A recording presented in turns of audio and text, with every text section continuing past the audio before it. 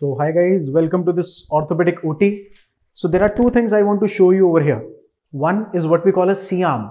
What exactly is a C-arm? Like this machine you see, there is a C going under the table and this is a proper orthopedic table. I have not connected the attachments over here, but we can have multiple attachments so that we can give a traction onto the legs. Okay. So this is making a C over here and this can take a shoot. If the patient is over here, it can take a shoot and we can take the live images onto those two monitors. Okay. So how does this C-arm help us?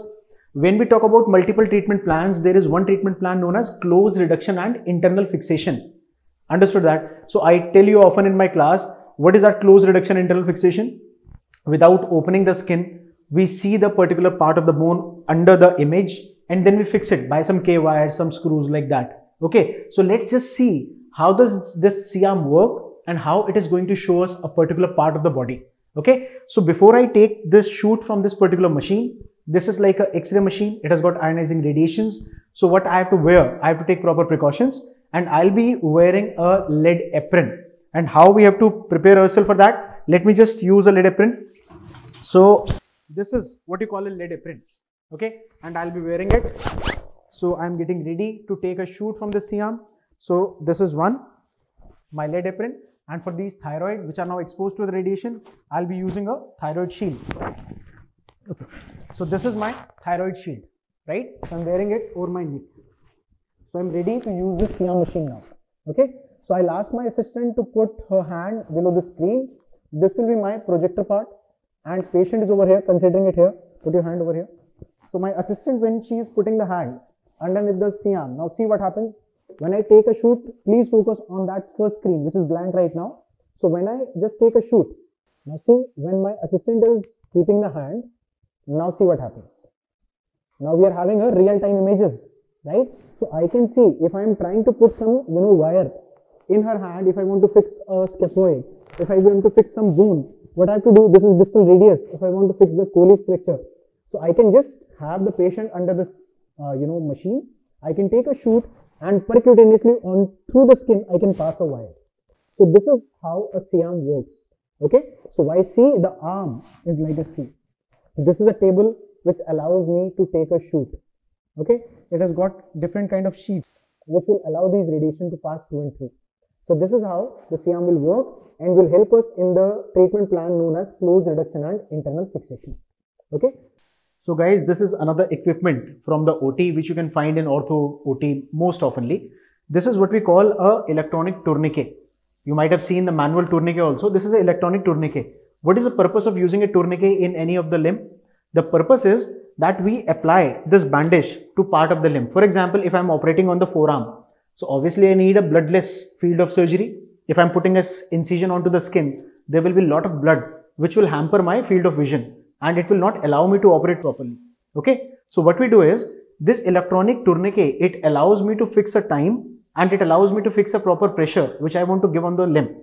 Okay. So when I'm doing some surgery of the forearm, I'll apply this band on the this arm area and then I'll put some pressure, the time over here, like you can see here onto the screen. The time set over here is almost 2 hours. Okay. And this side, it is a, you can say the window which can show you the exact pressure that you have to apply. So this pressure right now, it is almost 160 or 170. Okay. So how do we apply it? How to use this tourniquet? There is one of the MCQ that one of the students just sent me that, sir, exsanguination of the limb is not required in which of the following conditions. Okay. So what is the meaning of that exsanguination? So I'll just tell you. So I'll use my assistant over here. So what we do, let's suppose I am planning to do some surgery onto the forearm area, on the both bone forearm. Okay. So I have applied one cotton pad here on the arm area and then this band I'll be applying over here. So I applied this band. Okay. And then we tie it and over that I'll be putting one more bandage. I'll be using one bandage and I'll just tie it over here.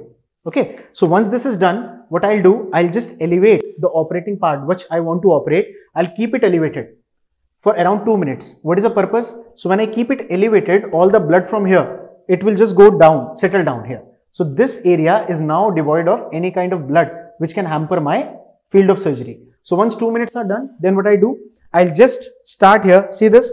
This is alarm reset button. This is inflated button. So see what happens. I have done it. I keep it elevated, and keeping elevated, I just inflate it. See now what is happening.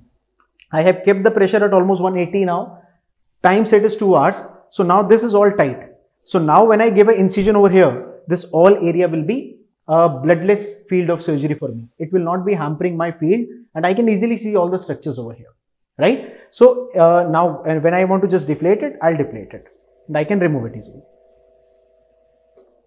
Okay, so this is how the tourniquet works. So basically, whenever they ask you about that when not to exsanguinate the limb, means when not to do the emptying of the limb, when I should not do this, it is in the case of when you are expecting any kind of infiltration, infection, which can go down along with this blood field. So then I don't do it.